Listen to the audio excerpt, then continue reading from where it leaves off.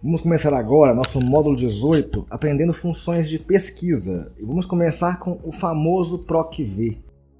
A função PROCV serve para a gente pesquisar, nós podemos pesquisar alguma informação em um determinado intervalo de células na vertical. Por isso que é PROCV, esse V na frente é de vertical. Eu fiz aqui embaixo uma pequena tabelinha com o código e o vendedor, certo? O que eu quero fazer com isso? Eu quero poder digitar o código aqui e aqui na frente ele me dá qual que é o vendedor referente a este código. Então eu vou colocar aqui, por exemplo, 1, ele tem que me dar o vendedor João. 2 tem que ser a Maria, ok? Então é uma fórmula, é uma função de pesquisa. Ele vai pesquisar no meu intervalo e vai me informar qual que é o valor referente a essa minha pesquisa. Então vamos fazer aqui nossa função. Eu vou fazer a função aqui, é igual, vamos chamar a minha função PROCV, tudo junto, e vou abrir o parênteses. Vai me informar aqui o valor procurado, ou seja, aonde que eu vou digitar o valor que eu quero localizar. Aqui no meu caso vai ser aqui na célula A11, que vai ser o meu código, ok? Selecionei a A11 e aperto o ponto vírgula para continuar minha função. Matriz tabela. Esse matriz tabela nada mais é do que o intervalo onde estão os meus elementos, né? O que eu vou procurar e o resultado da minha pesquisa. Aqui nesse caso, eu quero pesquisar o código e localizar o vendedor, correto?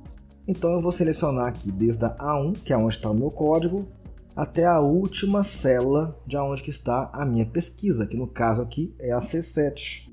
Esse é meu intervalo, minha matriz. Ok? Ponto vírgula, número, índice, coluna. Isso aqui é o seguinte, quando ele diz índice coluna, qual que é o valor da coluna.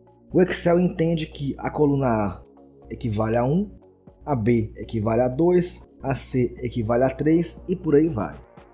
Então eu tenho que contar quantas colunas estão a partir do que eu quero procurar. Vamos entender isso direito agora. Eu selecionei aqui A, B, C, ok? Eu sei que aqui são 3 colunas, correto? Então o que eu vou digitar aqui na verdade, no número de índice, é o valor 3. Ok? Agora eu fecho a minha função e aperto o Enter, tá? Ele deu uma mensagem de erro aqui, por quê? Porque não tem nenhum código aqui na frente. Mas se eu colocar um código qualquer, por exemplo, o número 1, vai me dar o João, que é o meu vendedor referente ao código 1, ok? Se eu digitar aqui o 2, vai me dar a Maria. Se eu digitar aqui o 3, vai me dar o José, até o número 6. Entendido? Ficou claro? Vamos fazer isso novamente para a gente ficar mais fixado a informação, tá? Vou apagar aqui e fazer tudo de novo. Vamos lá. Vamos chamar a função é igual, PROCV, abre meu parênteses. Valor procurado vai ser aqui aonde está o meu código.